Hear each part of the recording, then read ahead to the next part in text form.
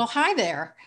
This is Reverend Joanne, and this is our latest edition of Holy Grounds, where we will be talking about this Sunday's scripture reading, the gospel lesson. I have my coffee here, and I'm talking with Georgi Funderburk, who is the newest member of our St. John's staff. Georgi, it's a pleasure to spend some time with you. And if you wouldn't mind just introducing yourself and saying a few words about who you are and what you'll be doing at St. John's.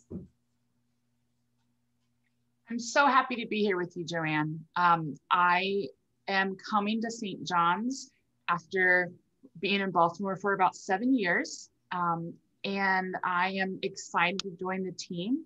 It's a wonderful program that it's already happening at St. John's. I've been in ministry for about 15 years, working with children and youth and adults.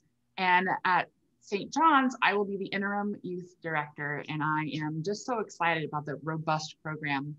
I live in Baltimore City with my family. I have 5 children who keep me very busy, but very blessed. Very good. We're so pleased to have you with us. And if you would, just let's hear the gospel reading for this Sunday, which is the 4th Sunday of Advent.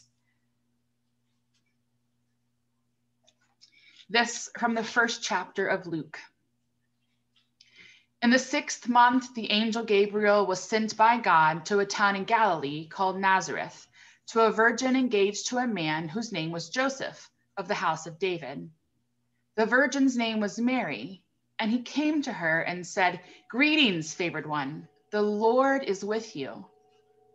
But she was much perplexed by his words and pondered what sort of greeting this might be.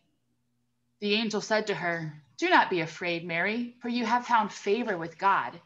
And now you will conceive in your womb and bear a son, and you will name him Jesus. He will be great, and all will be called the Son of the Most High. And the Lord God will give him the throne of his ancestor David. He will reign over the house of Jacob forever, and of his kingdom there will be no end." Mary said to the angel, "How can this be, since I am a virgin?"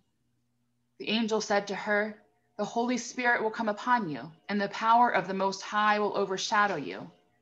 Therefore, the child will be born, will be holy. He will be called Son of God.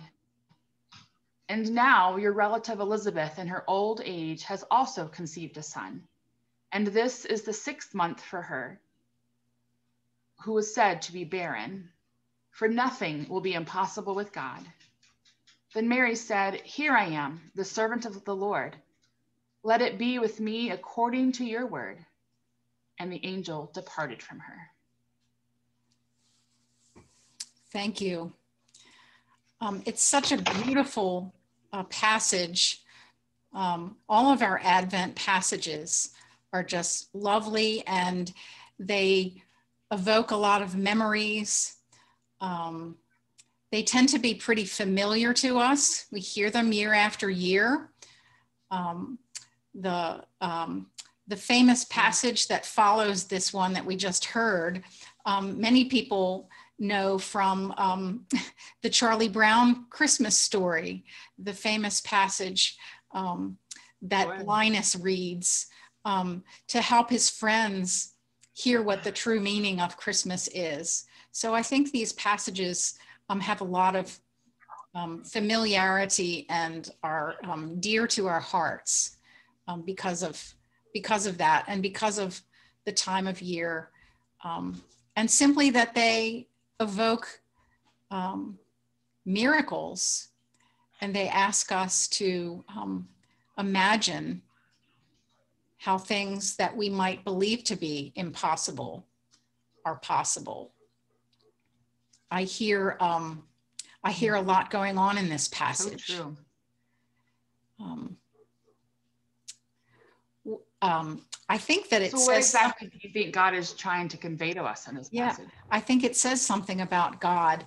Not only that God comes to Mary, who is a young woman or even an adolescent in a remote village,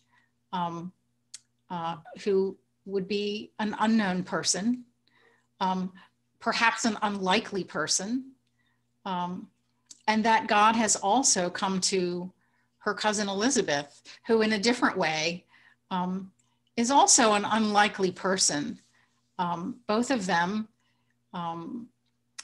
bearers of babies that will come to change the course of the entire world. So I think that we can remember too that God comes to us, even if we feel that we aren't important or don't have a particular status. And I think this is a good lesson for children. What do you think? I've been thinking a lot about. I agree. I've been thinking a lot about Elizabeth this Advent season and how she's this somebody that we don't hear much about, but she's named and she is used in this holy and precious way. Last week's gospel, when we were hearing about John as an older man, I was wondering, where is Elizabeth in that part of the story? Is she proud of him? Is she a little embarrassed of him? I wish that we had the rest of that story for her. But thinking of her with this new life coming to her, and thinking about how she and Mary surely, shared stories, and the boys must have grown up together. I think that we can talk with children just about how John and Jesus were just, they were just your regular boys. They played together, and they ate together, and they messed up together. Although Jesus a little bit less, I guess. With children, I think that they are sometimes the biggest believers in miracles. I think as adults, it's harder sometimes to understand miracles. But you tell children that, gosh, anything is possible, and they just believe you. We're in this season where we have these magical beings that come into our lives. And sometimes I think that Jesus can feel that same way, this magical being that comes into our life. And I'm a big fan of playing off of one and using one story to tell the other. In our house, Santa is a big deal, but Santa always points to Jesus. That's Santa's reason for being, is to tell us of Christ's birth and to share with us the same way that God shares with us. Right. Well said. And I agree with you about the stories always are pointing to each other. We can't really read scripture in isolation. We can't really simply look at a passage on Sunday without looking at what came before and what comes after to really get the whole story. I'm also struck by the story of Elizabeth and how both of these women were so open to this, what might be called a holy disruption to their lives. Although Elizabeth prayed for a child, she thought at that certain point in her life that wasn't possible. And Mary, we don't know if she prayed for this child, but wasn't expecting what happened at all. And yet they said yes. So I wonder how we as grown-ups might take a lesson from that, and how we might even take a lesson from children and young people who, as you said, tend to be more open and are less maybe conditioned to doubt or to question things that seem not logical. I think that's part of our, it's part of our Western mindset to want to know the logic and the reason behind things. Absolutely. Yeah. So there's certainly mystery in our faith. There certainly is a lot of mystery in our faith. That is part of the beauty of it. And that really, I think, is when you come down to it, without mystery, what is it? It would be perhaps simply doctrine or rules. But I think especially at this time of year, to be open to the mystery and the wonder. Wonder is a beautiful thing. It's really easy to believe what you can see, and you know, having faith in something that you can't quite hold is a really remarkable thing. That's right. And we know that Mary pondered things in her heart. And although she was perplexed and maybe surprised and maybe a little frightened, she kind of put herself right into it. She pondered what kind of a greeting the angel was bringing. She held things in her heart. She asked the question, how can this be? But in contrast, in the Elizabeth story, when Zechariah was visited by the angel, he wanted to know the facts. How can I know that this is true? So they're very different responses. And I think if we look at those different responses, we might be able to learn something about ourselves too.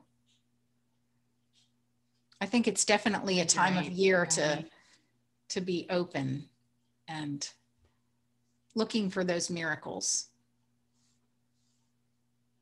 I think maybe one of the great blessings of 2020, when we look back on it, is that so many of us are more open now because we have had to learn to be more open, you know, not knowing what next week will bring and what will be open next week and when we'll go back to school, and all the waiting and wonderings, I think have left many of us more open. And I hope that that can translate to our faith, being more open with what God might be calling us to do. Yes, and the waiting. That is the hallmark of our Advent season. And we've all been put in this place of a long extended period of waiting with a lot of uncertainty. So now that we come to the end of this year of 2020, and the horizon looks a little bit brighter these days with certain changes that have happened and developments in the pandemic, let's hope and pray that we are indeed on the cusp of something new and some new thing that we are all about to birth and that we are creating together.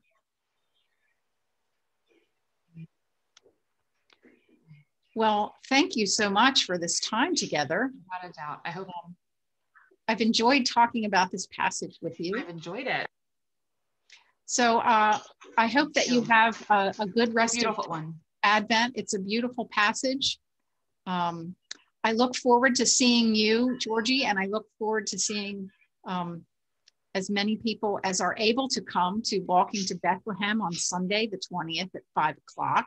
We hope that the snow will not be falling from the sky, but it might still be making our campus beautiful. And we look forward to that opportunity to be together from a distance to prepare for the birth of Jesus. Thank you again. God's blessing on you, and I'll see you again soon. Bye-bye. Wonderful. Bye-bye.